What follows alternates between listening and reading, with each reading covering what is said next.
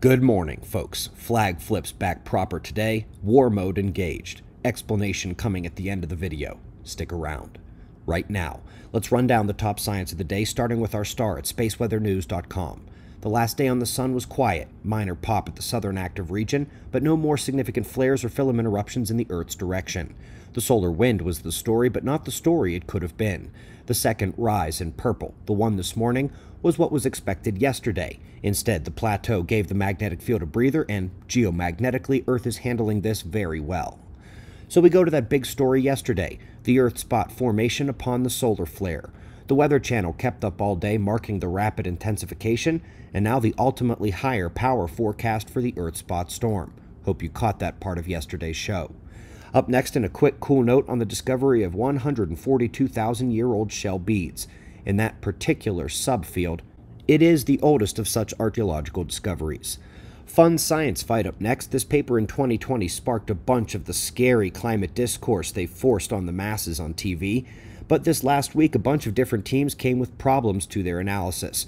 Rare to see a paper struck down 3 times, and as the scientific community is recognizing, even their response, it's not going to erase those issues. Also, it looks like we have a new Earth safety mechanism. We have gone over the number of ways that heating induces cooling on the planet, but here, the intensification of the water cycle concurrent with that warming is now shown to increase ocean heat uptake, taking a little bit off of the atmosphere. It's not as robust yet as the melting ice triggers super snow concepts, but this is a good one we'll keep our eye on.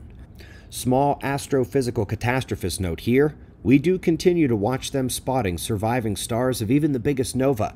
It's very fun to watch them here go through why their models make little sense and then try to work around it with various scenarios. Such is the damnation of these papers. They can get out the key observational data, but they better play ball in the conclusions if they want to get published. Sticking with catastrophe, but focusing on paleomagnetism now. Issues found in RPI measures that will undoubtedly have had massive effects on paleo-intensity marks used by many scientists and in publications across the world. And to complement that, the most undeniable aspect of the last catastrophe, the Younger Dryas and Gothenburg magnetic excursion, does not show up in the climate data used in this thesis, even if the deposition rates did show the change. Not saying it didn't happen, it was a remark on the surprise that their coveted methods could miss undeniable events. This one didn't miss it, and it also shows how the microbe in question is temperature insensitive, another break from the idea that a bit of warming will kill the ocean.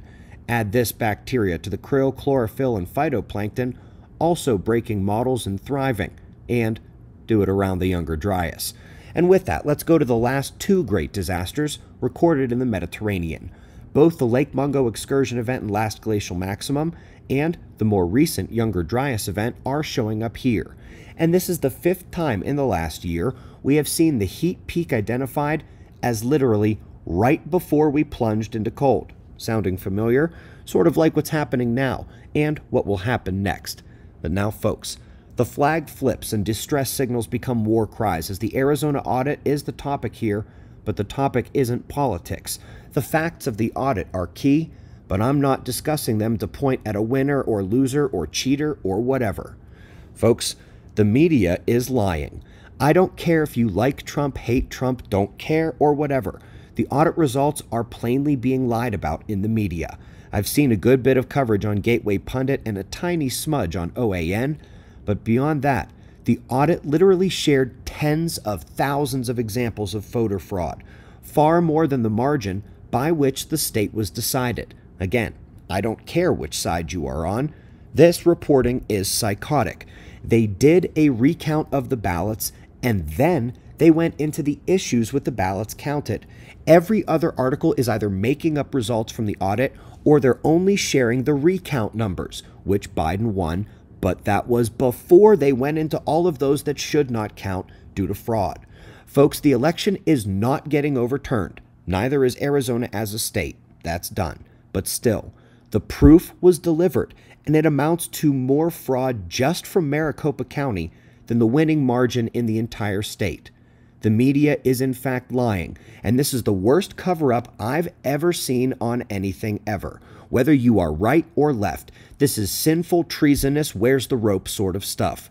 I suggest major media outlets consider those words over the next 24 hours. We greatly appreciate your support.